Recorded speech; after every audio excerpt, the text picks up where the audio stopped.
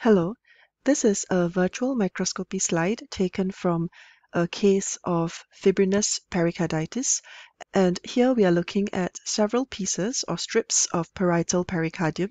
So there is a piece here, one here, and then two more here and here. Just a quick recap of the histology.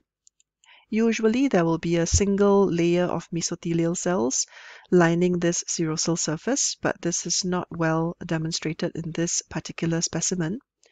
We also have a fibrous layer. This parietal pericardium is also known as the fibrous pericardium. So there is a layer of fibroconnective tissue with some blood vessels and also some adipose tissue.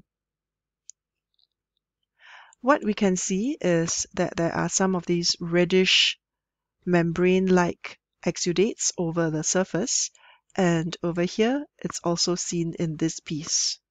Let's take a closer look.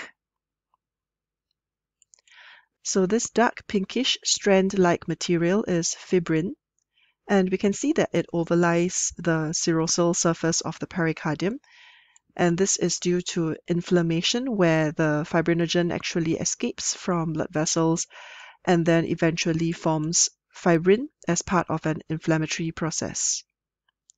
Sometimes there may be accompanying inflammatory cells.